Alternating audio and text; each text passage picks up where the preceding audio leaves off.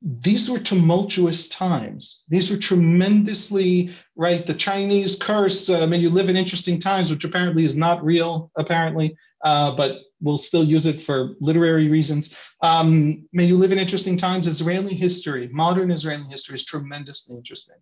And our point, if you remember, is Israeli voter turnout. Israeli voter turnout never dropped below 77%, even with 1,000% inflation that debased the currency, even with the unbelievably important shift from a Labour Party-led government in 77 for the very first time to the opposition, which came to power, and we turned out that we really were a democracy the whole time.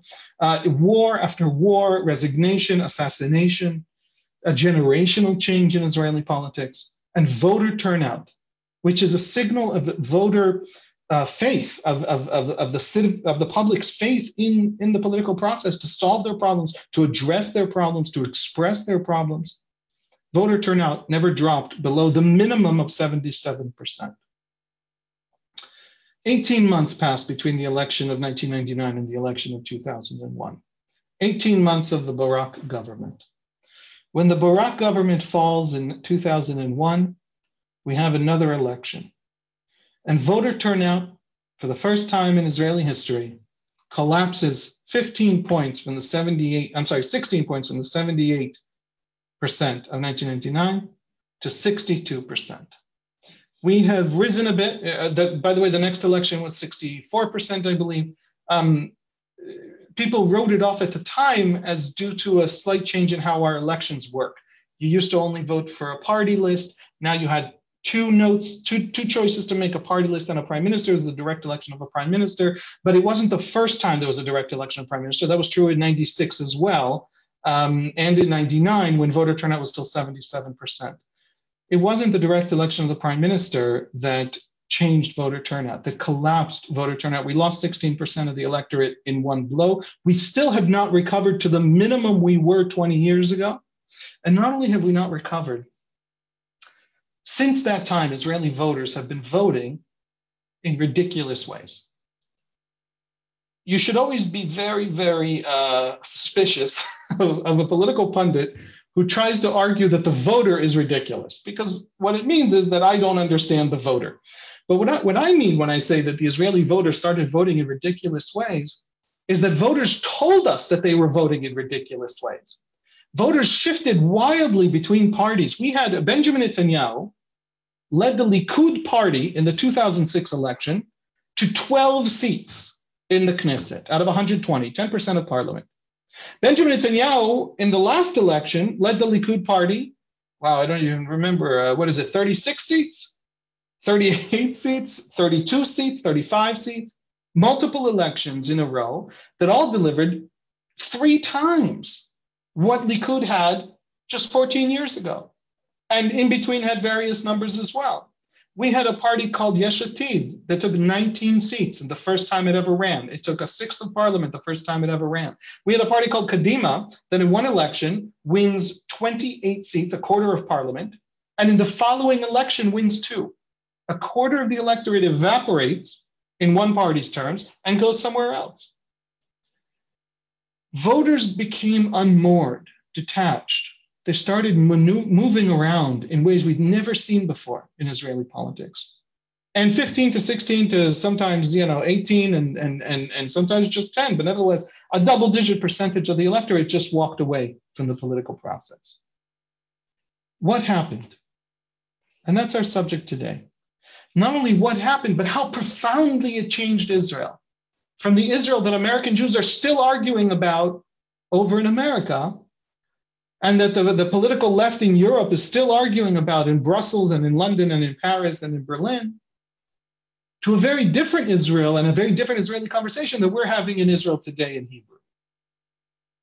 What happened between 1999 and 2001 that cracked Israeli politics, that transformed a politics that was very easy to convey, there was a left and a right, to a politics that's very, very hard to describe today.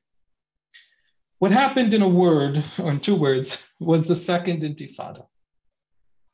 The Second Intifada, very quickly, what was it? And then why it had such a profound effect. And then I'm going to wind down and we'll open this up to questions and answers and and a conversation. Haviv, do you mind if I jump in really quick? Sorry to interrupt. I've been told that apparently we just went live on Facebook a couple minutes ago. So we apologize for people who were tuning in on Facebook, but we should be live now. So I mentioned earlier at the beginning of this talk, feel free to type in your questions if you're on Zoom in the Q&A function at the bottom of the screen. And if you are watching on Facebook, feel free to write questions in the comment section there, and we will try our best to get to them. So sorry about that, Haviv, as you were. Yeah, thank you. One sentence summary for the people on Facebook. My apologies that I can't give you the whole story again. Voter turnout in Israel is tremendously high, 77 to 82%. In that range for the entire tumultuous, traumatic, complex history of Israel with wars and assassinations and turnovers of government and financial collapses and the whole business. And then suddenly between 1999 and 2001, voter turnout collapsed. In that 18-month window of the Barak government of 1999 to 2001, what happened? And the answer is the Second Intifada. Now, what the Second Intifada actually was in the Israeli experience, now folks, there's many narratives about the Second Intifada. Happy to get into that in a minute in the Q&A. The mainstream Israeli experience of the Second Intifada was this relentless wave of suicide bombings, bloody, spectacular in the sense that they were a spectacle in the middle of our cities, targeting civilians, targeting children often, of 140 of these bombings. And it came just at this Barak government period of 1999 to 2000. It begins in the fall of 2000. When Barak and Arafat, the Palestinian leader, are at Camp David with Bill Clinton, ostensibly what Israelis understood, what we were told by our government and the Americans and the Palestinian government to a large extent, was that they were negotiating the peace, the final peace, the peace that would deliver a two-state solution that would be, massively backed and funded by the United States, that gave the Palestinians their independence from us, and they were negotiating that. It was at the height of the peace process. Begins this wave of relentless bombings. That wave of bombings destroyed, in an important sense, Israeli politics, at least as we had known it. And what do I mean by that? There used to be a narrative of the Israeli left. The Israeli left used to tell a very, very specific narrative about the Israeli-Palestinian conflict. It went something like this. And this is the Israeli left from the First Intifada on. If anybody here knows much about the First Intifada, I'm going to just run through it in 2 sentences. Please read a book about it, even Wikipedia. There's a great deal of information out there, obviously many perspectives. The First Intifada begins in 1987. It begins from a car accident in Gaza, a military truck and a Palestinian civilian vehicle, and there are Palestinians who are killed. The accident itself is the spark. The accident is not the reason. But what happens is it sparks really a very popular uprising, in the sense that it sparks these massive protests throughout the Palestinian population centers in the West Bank that begin bottom up. And there are Palestinian political movements and terror groups that try to take over as sort of to define what this intifada is about. Now, the first intifada had many, many phenomena, terror attacks, just outright attacks on civilians, all kinds of different kinds of violence, many, many different things. But there is for Israelis, for the Israeli memory and experience of the First Intifada, there is one major, major experience that we call the Children of the Stones.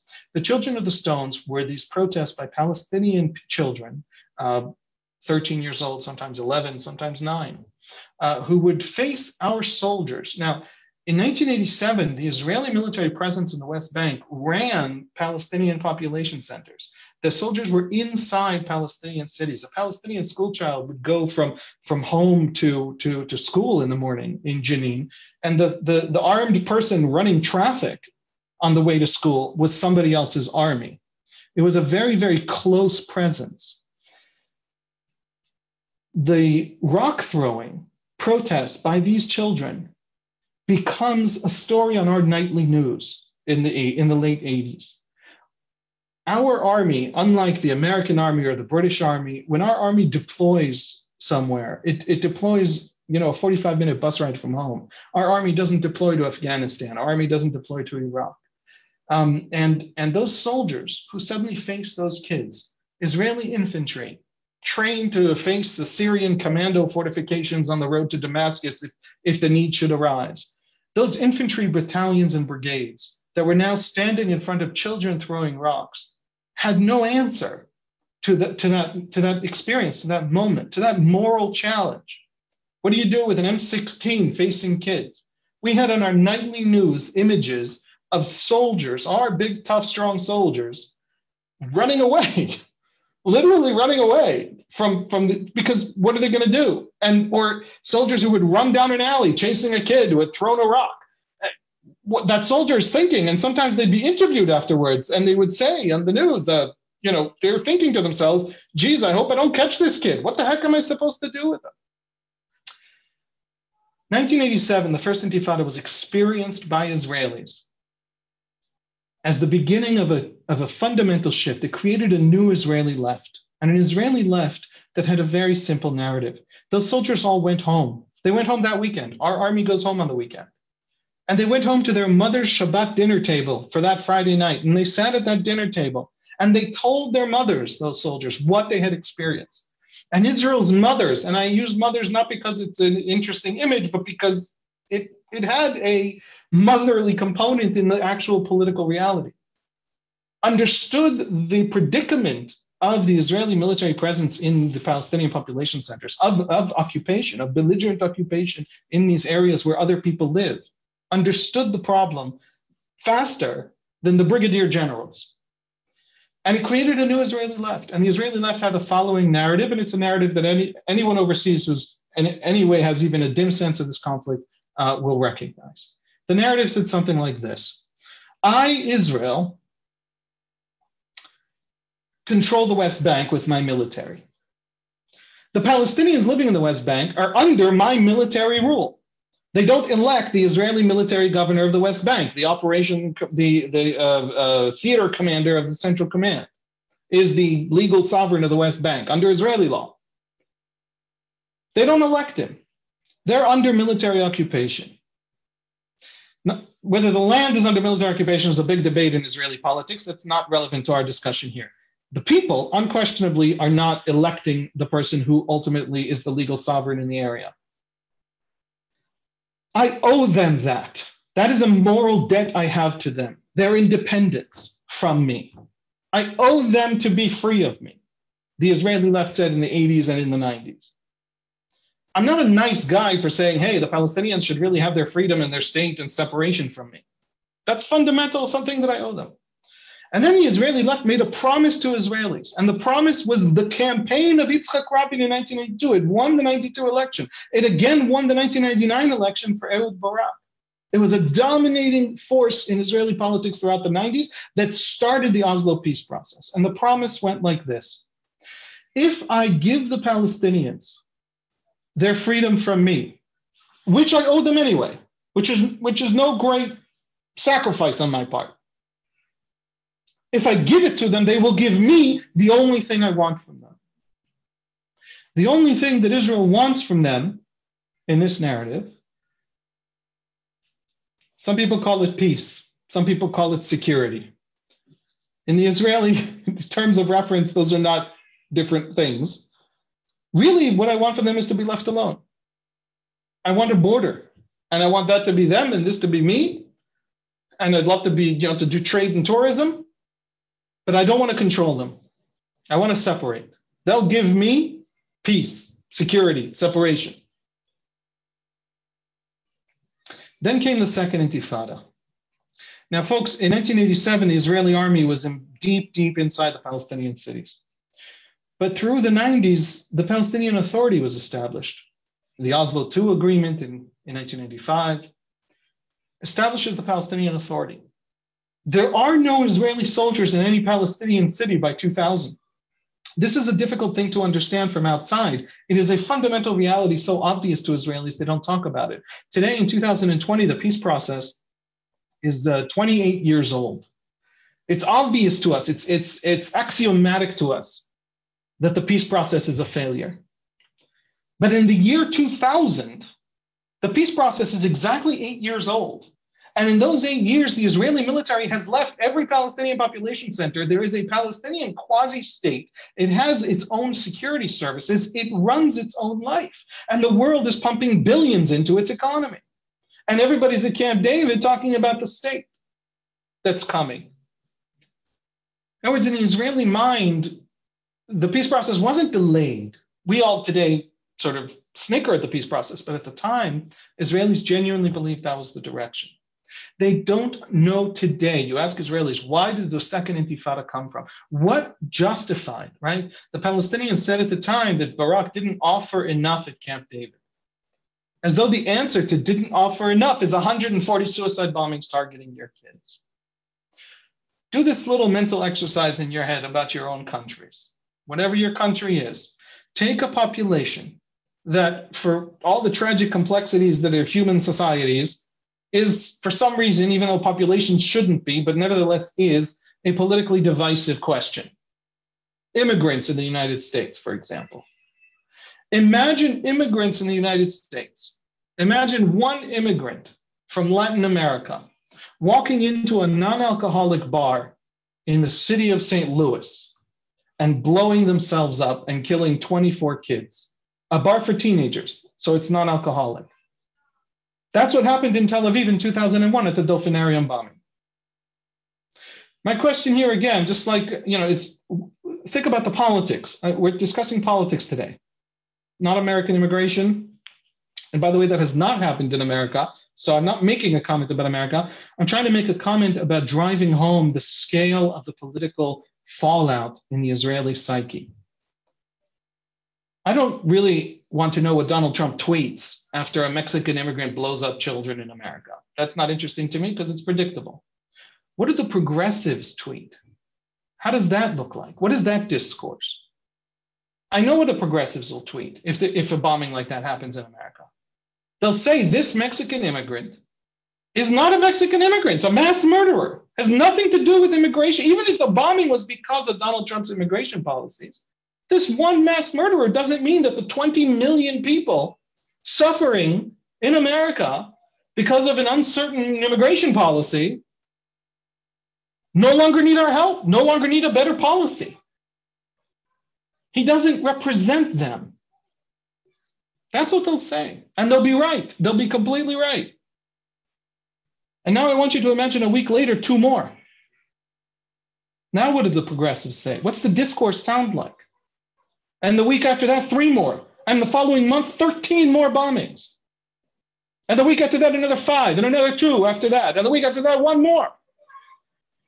This endless, over 3-4 years, 140 of these bombings. And I want you to begin to imagine the scale of political disruption. Israelis to this day, 20 years out, no one else outside of Israel's borders talks about the Second Intifada. Israeli politics inside Israel's borders are still living in the shadow of the scale of that mistake. At some point, those progressives in America will themselves want to build a wall just to stop the bombings that are undermining their ability to take care of any of that issue, to even deal with that issue, as the Israeli left did in Israel.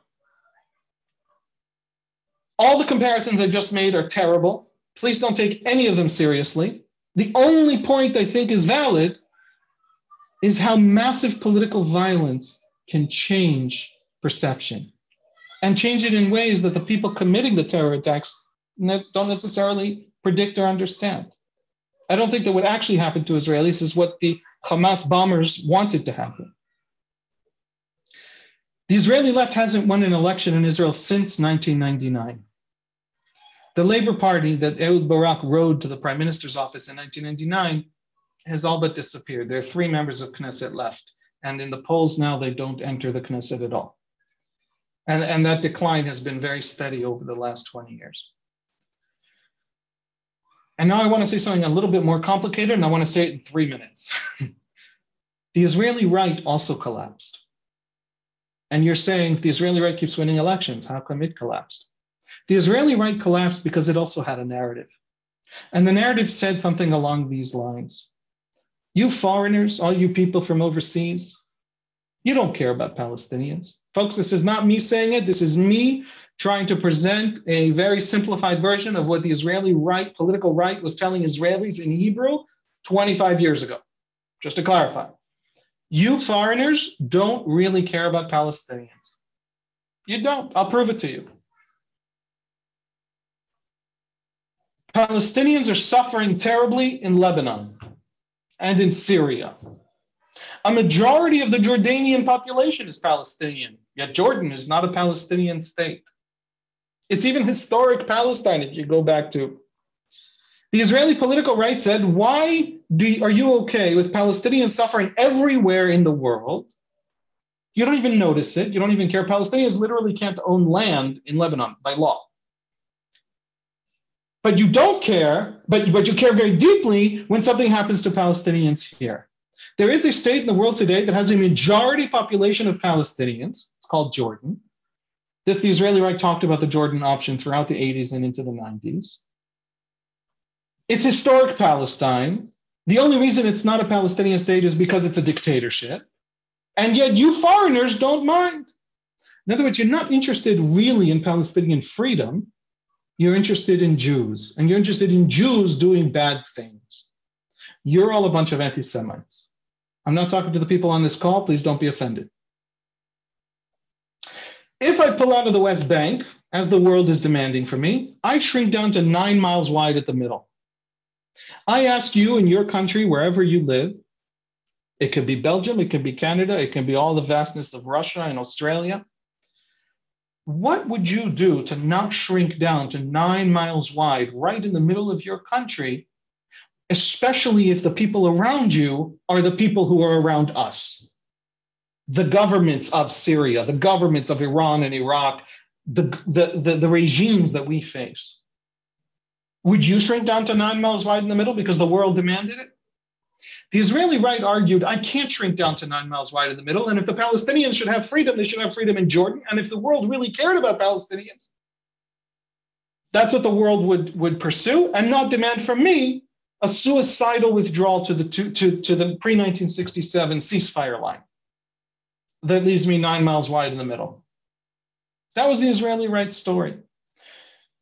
In the first Intifada and then in the second Intifada, that right-wing story lost its convincing power among Israelis because Palestinians showed us, I don't have time to get deep into it, but just in 2 sentences, Palestinians demonstrated to Israelis in ways that drew tremendous Israeli sympathy in the first Intifada, in ways that horrified Israelis and destroyed their capacity to ever really believe in Palestinian politics again, at least so far. But at both those instances, in the first and second Intifada, which even though they have the same name as to Israelis, were opposite experiences. In both of those instances, Israeli right-wingers concluded that Palestinians actually are telling us not only that they can't be free anywhere else, but there. It has a lot to do with the connection to Jerusalem, to Al-Aqsa, which is their sort of their seed, their source of dignity in all the lands of Islam. They're a symbol for Arab weakness in much of the Arab world, which has a lot to do with the anti-Semitism numbers in the Arab world. And Al-Aqsa gives them that symbol of non-weakness, of sanctity. And to give that up with the withdrawal from the West Bank, with Israeli control of the West Bank and of Jerusalem, is something that they are willing to, we learned from them that they're willing to commit personal suicide to not have to, to not live with that. But also they're willing to commit national suicide. We've seen Hamas's control of Gaza, Hamas's devastation of Gaza as that lesson. I'm going to wind up. I'm going to wind up with the following statement and just one little corollary. The Israeli left collapsed. Israelis no longer believe that Palestinian politics, for whatever dysfunctions, for whatever problems, Palestinian politics internally are deeply divided, can deliver for us peace, or it can deliver for us security, or can deliver for us leaving us the hell alone, however you define it. It can't deliver it. Every time we withdraw from somewhere, and we've withdrawn from 4/5 and even more of the land we actually conquered in 1967, that vacuum that we leave behind is not filled by Jeffersonian Democrats. That vacuum is filled by bad guys. We pulled out of Gaza in 2005. there was a center. The left collapsed, the right collapsed. In 2006, in 2005, Ariel Sharon Prime Minister Ariel Sharon carried out the disengagement from Gaza. He was the first prime minister after the Second Intifada, after the collapse of the left and the right. He had a new narrative. He said to Israelis, look, the left is right. We can't control the Palestinians. We have to get the hell out of there. The right is right. They won't give us peace, even if we get the hell out of there. So there's a simple answer. We pull out because it's in our interest to separate. And we set a border. In the case of Gaza, it's the internationally recognized Green Line. And if anyone tries to cross that border to attack us, we shoot them. It's a border. They're an enemy, right? Makes sense? It's certainly the most moral option left open to us after the Second Intifada. Ariel Sharon carries out the withdrawal from Gaza in 2005. He has a stroke in December of 2005. He carried out the withdrawal as the head of the Likud party. He founds a separate Kadima party, a new party, and then he has a stroke and he's sort of taken out of Israeli politics, and his replacement as the head of Kadima, a man named Ehud Olmert, then runs in the 2006 election. And 2 weeks before election day, Ehud Olmert delivers the following promise. He says to Israelis, my fellow Israelis, it's a speech 2 weeks before an election. It's a campaign speech. He says, I am going to pull out of the West Bank. He called it the Hitkansut, the ingathering plan, the disengagement plan, the ingathering plan. Israeli politicians don't like to use the word withdrawal. I am going to pull out of 90% of the West Bank, or even more. If you vote for me, don't tell me I didn't tell you. He literally said that. And if you vote for me, don't tell me I didn't tell you. Ehud Olmert wins that election. The question of a West Bank withdrawal, several months after the Gaza withdrawal, is the only question the election is about. In 2006, 14 years ago, Israelis voted for a withdrawal from the West Bank. He forms a government in March, a government with a Labor Party that can no longer win elections in the defense ministry to carry out the withdrawal. And in June of 2006, 3 months after he forms a government, Hamas in Gaza carries out the very first attack across the border, the tunnel attack that they pop out on the Israeli side. They kill 2 Israeli soldiers. They kidnap a third. His name is Gilad Shalit. There's now a shooting war in Gaza, and in mid-July, a month into that tension on the Gaza border, that fighting in Gaza, Hezbollah, 6 years after Israel pulled out of South Lebanon after an 18-year presence there unilaterally, Hezbollah kidnaps and kills Israeli soldiers on that border, and the Second Lebanon War is underway. During the Second Lebanon War, thousands of rockets fell on Israeli cities from Gaza and from Lebanon. And even though Ehud Olmert conducted very, very severe bombing raids and really tried to crush Hezbollah's capabilities, every bridge in Lebanon was blown up in that war. Half of Beirut lost electricity during that war. Ehud Olmert was elected to pull out of the West Bank. And the 2 places from which Israel had just pulled out had just launched a war in which they could completely freeze and decimate Israeli civilian life through these constant rocket barrages. Ehud Olmert had to show Israelis that he could deter rocket barrages, not from Lebanon and Gaza, but from the West Bank. The center that now argued, the left collapsed because they won't give us peace for withdrawal, and the right collapsed because we can't just control them forever. A new center was born that said, we can just withdraw and shoot anyone who comes over the border. That collapsed when it turned out we actually can't deter them from firing at our cities. 300,000 Israelis were displaced, literally had to flee their homes for the entire month of that summer war. We can't deter Hezbollah and Hamas from launching rockets at us by bombing Lebanon and Gaza. It turns out that Hezbollah and Hamas don't care how much we bomb Lebanon and Gaza. I don't think Israelis are especially humanitarian and care deeply about what happens to the other side in a war, but Hamas and Hezbollah care even less, is the Israeli public feeling. Ehud Olmert could never carry out that West Bank withdrawal. The West Bank, folks, is 16 times the size of Gaza. It is the highlands that overlook all our major population centers. Israeli politics has been consumed with the question of withdrawal. And the people who wanted to withdraw won election after election after election as recently as 2006. And at every step of the way, every narrative that arose inside Israeli politics to the point collapsed against the reality of our politics, but mostly the reality of the other side's politics. We don't know what to do. If you now quiz Israelis in an open-ended question, what do you actually want to happen? Most of them will tell you, I want to separate from the Palestinians. How does that happen? What does that look like? How do we actually carry it out? Very, very few Israelis think they have an answer. Welcome to Israel. I don't argue that Israelis are correct. I don't argue that their narrative is objective truth. I don't know the objective truth. But they don't feel justified. They don't feel like sometimes defenders of Israel have these passionate arguments about how right we are. We're pretty sure that our military shouldn't be in charge of someone else's civilian population.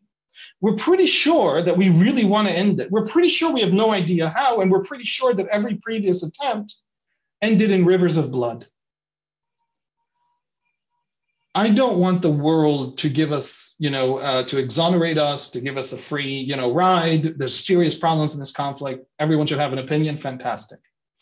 But don't have an opinion that turns us into cartoons. We're deeply, deeply confused. And that confusion comes from decades of serious thinking and the failure of all of their previous attempts.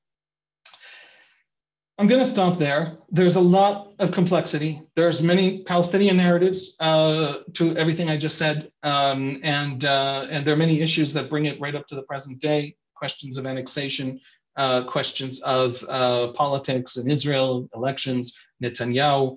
I said the Israeli right is weakened and the Israeli right collapsed. That was true really until the last 3 or 4 years, when the Israeli right has come back in a powerful way, arguing that we should now make a serious change to our West Bank policy. We've not withdrawn, but also not annexed for 53 years. And a lot of the Israeli right now argues, no, we actually should annex the part that we hope to keep someday. We should stop waiting for the Palestinians to ever be in a mood to make peace or politically capable of making peace. The Israeli right, I don't think that the call for annexation, we have wonderful polling on this. The call to annex the West Bank is still not a majority view in the Israeli political scene, but there isn't a good counter argument, and there isn't a good counter argument to annexation for a very simple reason. We have good polling of the West Bank. If I pull out of the West Bank today, I, Israel, not I, Haviv, I have not expressed my own views in this conversation, but the views of the mainstream of Israelis. If I, Israel, pulls out of the West Bank today, the vacuum I leave behind will be filled by Hamas. We have excellent polling by Palestinian pollsters, by Gallup, by Israeli pollsters. Everyone polls Israelis and Palestinians. We're some of the most polled people in the world. And those polls tell us that Hamas wins an election in the West Bank today. That's why Mahmoud Abbas is in the 14th, I think, year of a 4-year term. He won't call elections because he'll lose those elections to Hamas. In other words, Mahmoud Abbas has the same view on me as me, the Israeli, for why I can't withdraw from the West Bank at the moment. If the West Bank goes the way of Gaza, I can't leave it that way. I can't put a blockade as we did in 2007 with the Hamas takeover of Gaza. I can't just sort of clamp down. I'll have to retake the West Bank, as I did in the Second Intifada. After the Second Intifada was ended, when Israel essentially just launched a military invasion and ended the Oslo process. At the time, everything was restored when the violence died down, but the Israeli army literally just crushed the Second Intifada on the ground. A reconquest of the West Bank is bloodier than not withdrawing. I'm not arguing to stay forever in the West Bank. I'm arguing that in the Israeli view, there are no good options. And those who easily sort of as throwaways, pull out of the West Bank, if that brings a Hamas rocket, state with arsenals of 100,000 rockets in the West Bank, where we're 9 miles wide in the middle and it overlooks Tel Aviv and our major international airports in Jerusalem and Haifa, and that leads to future wars in the West Bank, then that Israeli withdrawal will bring terrible suffering on the Palestinians greater than what there is today. There are no good options. And there's no good argument from the left because there isn't a sense that there's a good option from the Palestinian side to allow us to withdraw. I'm going to stop there. I hope I conveyed to you the deep confusion Israelis feel. If you are deeply frustrated and worried and confused, welcome to Israeli politics today. Wow, thank you, Haviv. I think I speak for everybody here when I say thank you for that. That's extremely informative from my point of view, at least, and I'm sure from everybody else's point of view here. It's always great to hear about topics that are this complicated, this complex, this sensitive from somebody who spends lots of time studying it and who is clearly an expert on it. So thank you. And I think you did a very good job of obviously not advocating for one side or another, but of humanizing Israelis and Israeli society and showing their perspective and their story and what they've gone through, their trials and errors. And it's a topic that isn't really talked about a lot. You know, the media is constantly talking about, you know, Israeli right-wing power grabs and, you know, powerful Israelis belligerently occupying weak Palestinians. And there isn't a lot of depth analyzing the Israeli perspective. So I thank you for providing us with a very good analysis of that. And especially talking about the second intifada, I can't imagine what it would be like to live through events like that as an Israeli. Just something that I'm wondering about personally before I dive into audience questions here is, you know, as an American, I notice there is a lot of disconnect, some disconnect. I don't want to generalize too much, but in some areas of America and some areas of American Jewry, especially amongst young American Jews, there's a disconnect between their political views about Israel and Israelis' political views for the future. I don't know if you have any insight or opinion or want to comment a bit on what causes that disconnect, maybe ways that that disconnect could be bridged. Yeah, it's complicated. Sorry. yeah, no, I mean, I argue that the whole chattering classes around the world that love to talk about my people, my country, my experience, don't understand me. So I'm a little bit worried. I'm still going to do it because I'm a journalist. So what the heck? I get to have an opinion. But I'm a little bit worried. You should take with a grain of salt anything I say about American Jews, even though I did go to middle school and high school in the United States, and so I have this accent. But I am not, in fact, an American Jew. I was born in Jerusalem. I spent most of my life in Jerusalem.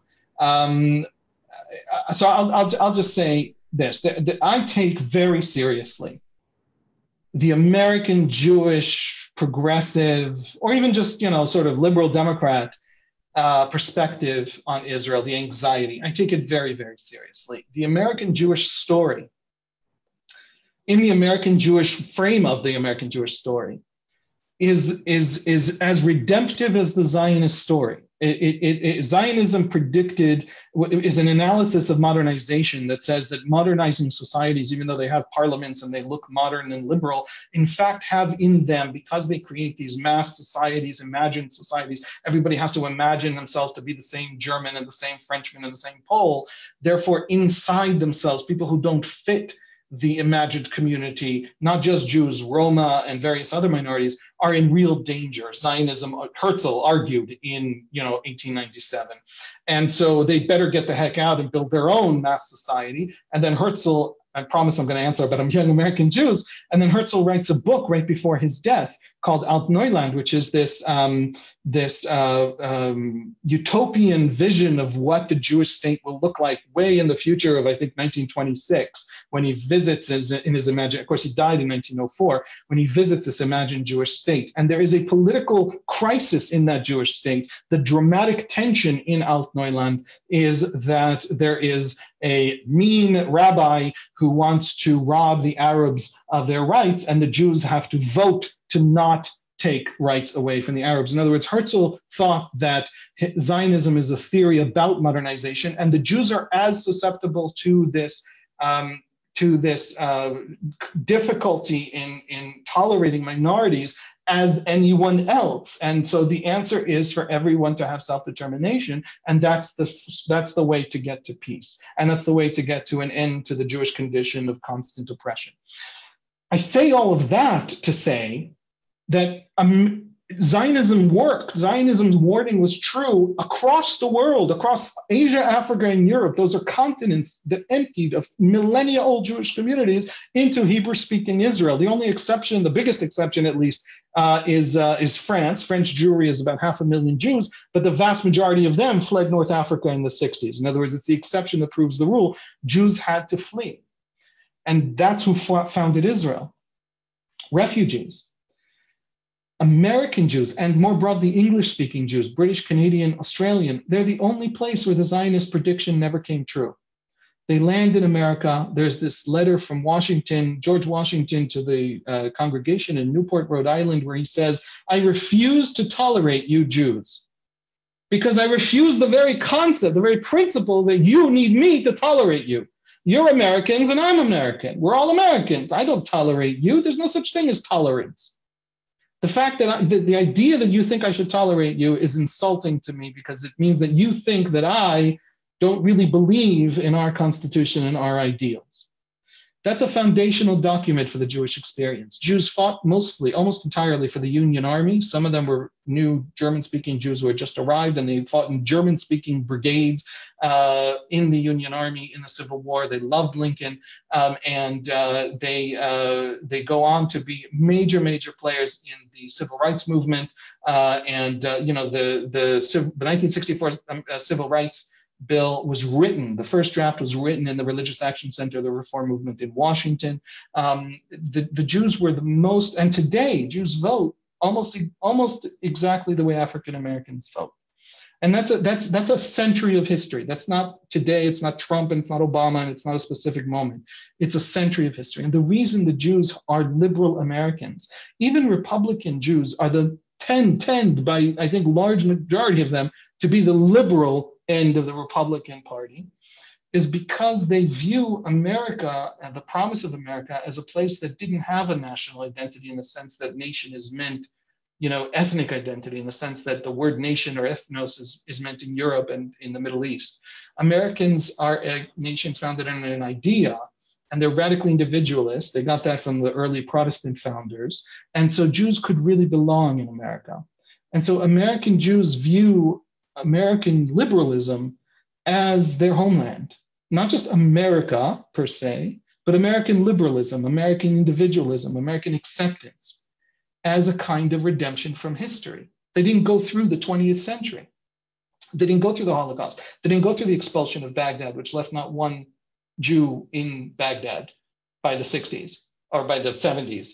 They didn't go through the just complete cleansing of whole nations and whole continents of Jews that is the story of the Israeli Jews. And so when Americans, Jews from 100 years of that history, come to Israel today and say to Israel, if you don't behave morally, you undermine everything. Life, survival. Israel is only worth having, Peter Beinart argues, if Israel is moral, if it behaves morally.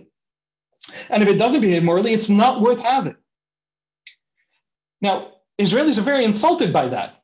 Go to Russia and tell the Russians that Russia is only worth existing if Russia behaves morally. Go to the French and tell the French, hey, you don't get France unless France behaves well.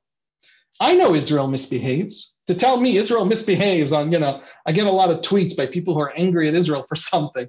Folks, if I tell an American that America has done something wrong, they're not going to fall off their chair. I know Israel misbehaves. I'm Israeli. I know ways that Israel misbehaves that most people have never heard of. Every Israeli does. Every American knows such things about America and are bothered by things in America. But the argument that Israel, if it isn't moral, cannot survive, or maybe even should not survive, which is an argument heard on the progressive American left, is rooted in a deep experience of 100 years of that sense of liberal morality literally being, not literally, but in profound way, being the homeland in which American Jews found their end to diasporic, dependence and fragility, and that is their answer to the same crisis that Zionism answered by building a state. So I take it really, really very, very seriously. And when they come to me and talk to me about morality, and when they talk to me about occupation, and when they talk to me about equality, and when they talk to me about what it feels like to be a minority in Israel, the first thing I do is listen very, very carefully. The second thing I do is agree with half of what they say.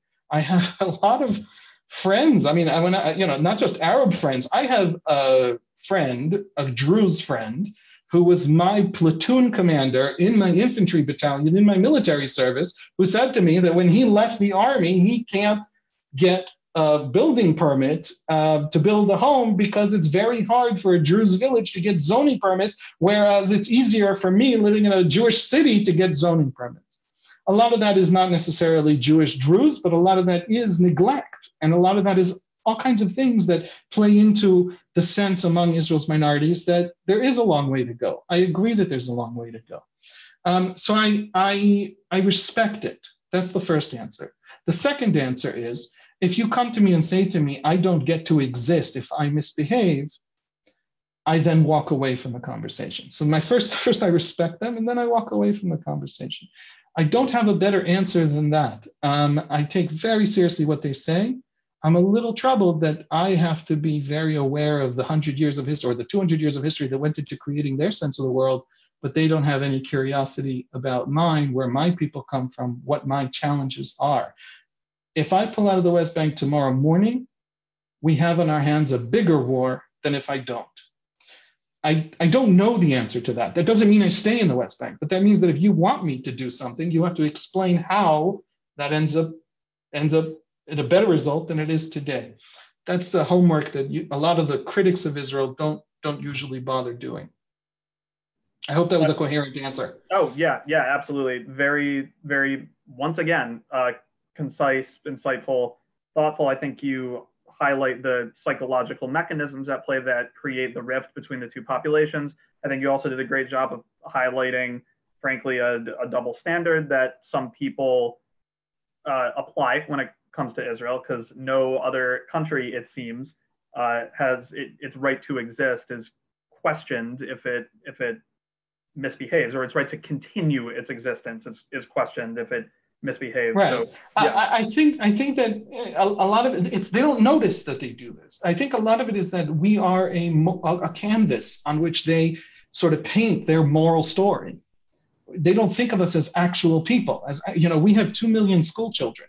We live in 79 cities. All the school kids all have to go to, I guess it would be day camp tomorrow morning. We speak a language spoken nowhere else in the world. We have our own cinema. We have our own culture. We're a nation. We're not a political story you get to tell yourself about yourself. And people are very, very invested in the political story they tell about us, which is really about them. And so they don't listen to us. So yeah, it's a double standard, but it's not even that they intentionally have a double standard or a prejudice. It's just a blindness. They're so busy talking about us as something that as sort of a cartoon running in their heads, then that they can't take a second step out of their heads and look at us in our terms and with our experience. Yeah, absolutely. I think that's such an important point to make. I want to get to more questions for everyone in the audience, for the over 100 people who are in the audience. We have lots of great questions rolling in, and we're probably going to do questions for maybe 10 or 15 more minutes or so. So obviously, I'm not going to be able to get to everything. But thank you, everyone, for listening and being with us and for asking all your questions anyway. And I'm going to try to get to what I can. So this is an interesting question here, coming in from Elias Del Rosario. If I butcher some people's names, I apologize for that. But Elias says, I enjoyed the brief summary of Israel's political history. Can you discuss what type of government was in place that pushed forth the current status of Gaza? You touched on that a little bit, but here's the kind of more different part of the question that we haven't touched on yet. Do you believe a similar government could do the same in the West Bank? I know sometimes it's hard to answer what if questions because it's hard to make predictions, especially about the future. But I'm going to ask anyway. Do you think that that withdrawal is possible again? Yeah, it's a great question. It's a question that consumes no small amount of our policy planning elites, attention. The simple answer is that a unilateral withdrawal that looks like Gaza, which is to say, we literally what Olmert ran on in 2006, which is to say, we pull out of 90%, 95%. If we're pulling out unilaterally, we don't ask for the Palestinians. We take whatever we want. Again, not me, it's an Israeli government what it wants, but obviously within Israel there are many different views of where the border should go. But nevertheless, that government carrying it out goes to whatever border it wants, and builds a wall and holds the line. That policy, which won the election in 2006, cannot happen again, not for the foreseeable future, no matter who the government is, for the simple reason that Gaza went so terribly badly. We pull out in August of 2005. People don't remember because they're so used to Gaza being under blockade.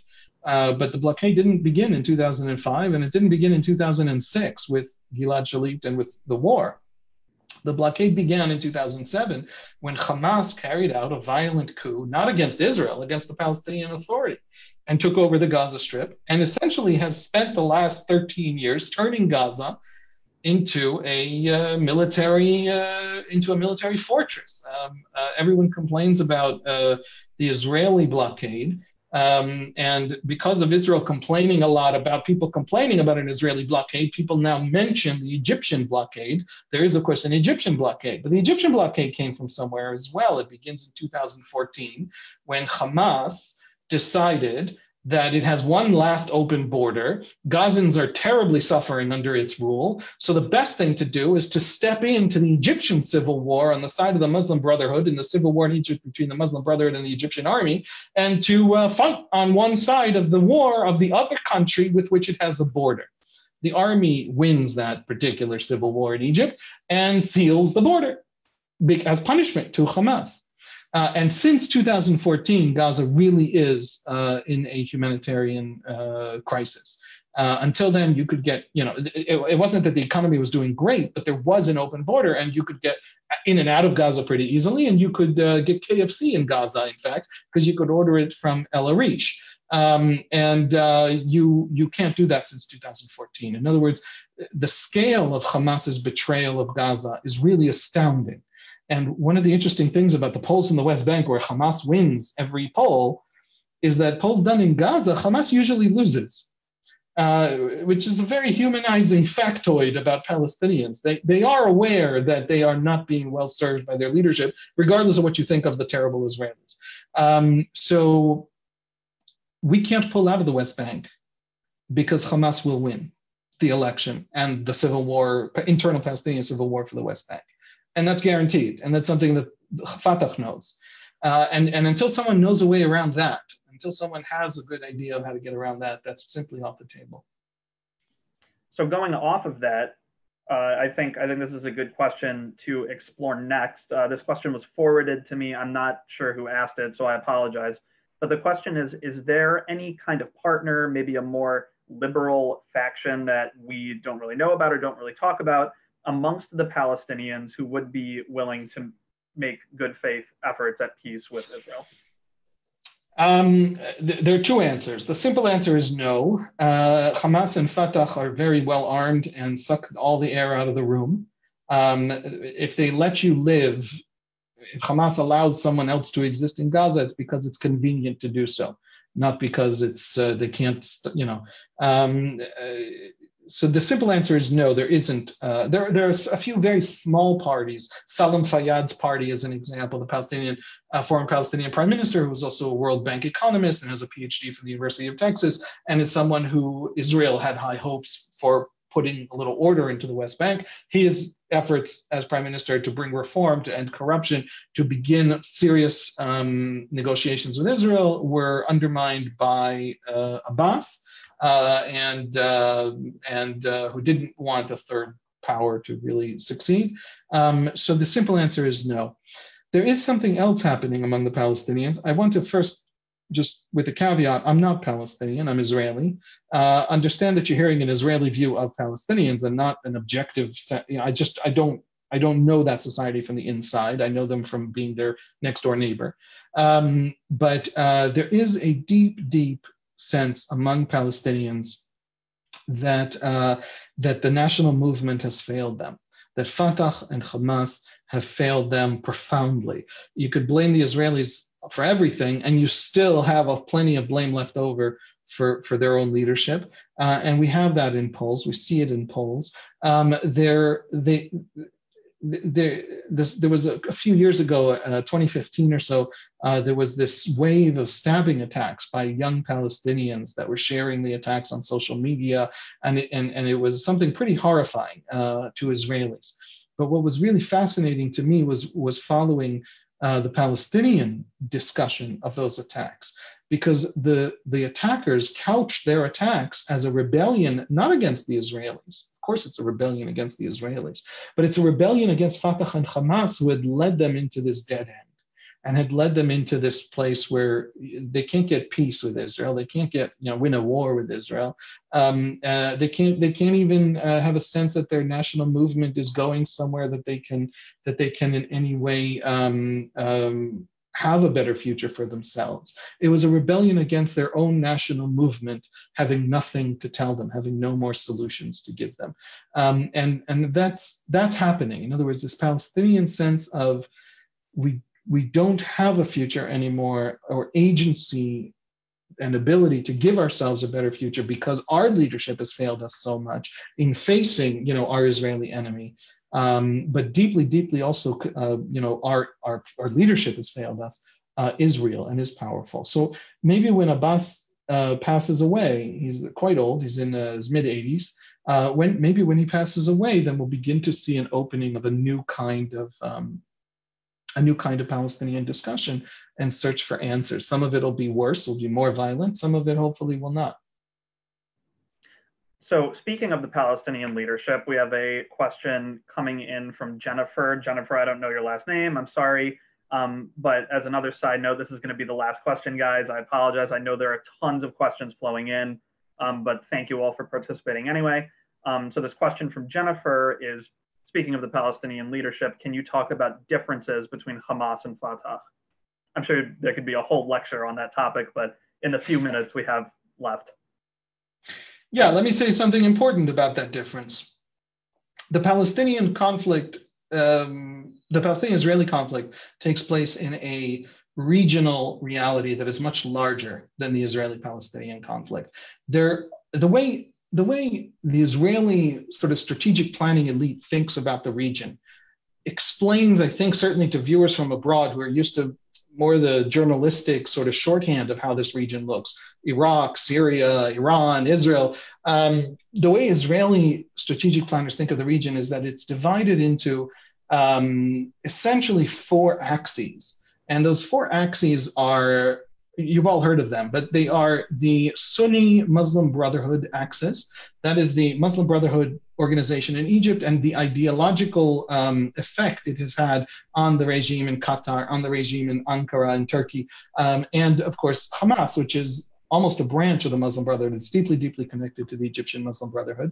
And it has not only a vision for the future of the Middle East and the Muslim world, but it in fact supports each other. In other words, Turkey supports those groups in Syria, in the Syrian conflict, that have that ideology, spends money on Hamas. Qatar funds Hamas. Qatar and Turkey together, act in the region. Turkey and Libya, or at least that branch of Libya, act together in the region. If you understand that there is this Muslim Brotherhood axis, you suddenly see a whole lot of regional dynamics. There is a second axis, which is the conservative Sunni states. The media sometimes calls them moderate. I don't know that Saudi Arabia is more moderate than Turkey, but they are the conservative states. A lot of them are monarchies. A lot of them, Jordan, the Egyptian army, Morocco, Saudi Arabia, the Gulf states, with the obviously major exception of Qatar. And these conservative Sunni regimes see both the Muslim Brotherhood revolutionaries as enemies, and they also see the Shiite axis, which is the third axis, as their most profound enemies.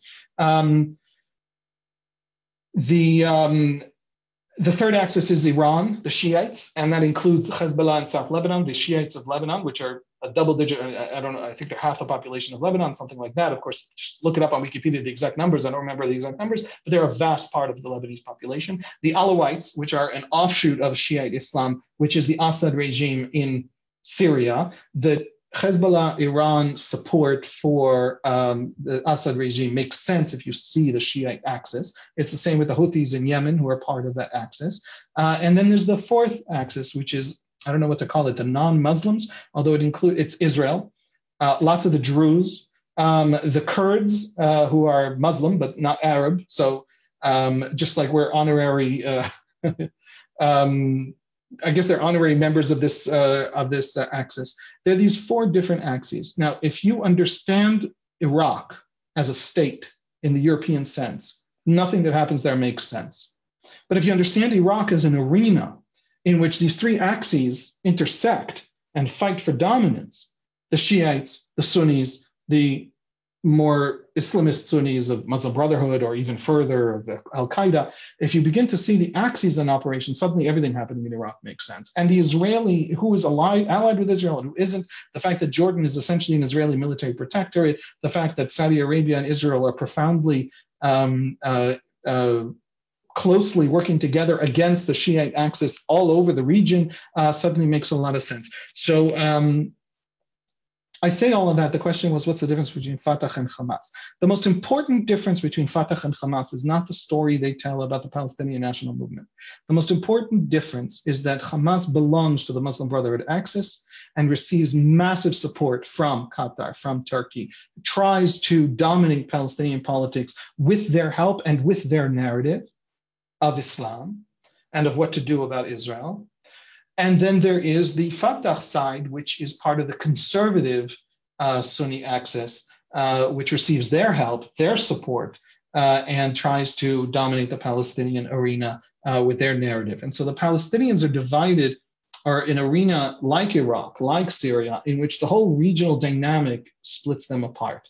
So when Israelis complain that the Palestinians are divided, that's not a small thing. And it's not something the Palestinians themselves can easily. There's so much Qatari money and Turkish support on the Temple Mount, among the extremist groups on the Temple Mount, looking for a fight and violence on the Temple Mount in order to inspire more Muslim Brotherhood, regimes around the region, that the Fatah, the conservative Sunni side, is having a lot of trouble pushing back against.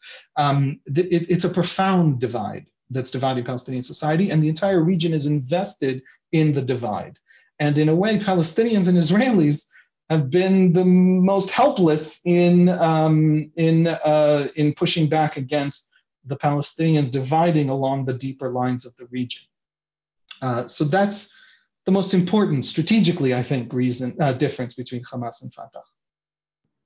Cool. Well, thank you, Haviv. With so much going on in such a such a crazy part of the world, sometimes it's definitely very useful to hear a concise analysis again to kind of make sense of it all. So thank you. Unfortunately, everybody, that's about all the time that we have today. I wish I could get to all the questions, but I just want to say again, thank you to the Ministry of Foreign Affairs for putting this on. This has been a great event, and judging from all of the thank yous, I loved this that I'm seeing in the chat on the side of my screen here. I think other people feel the same.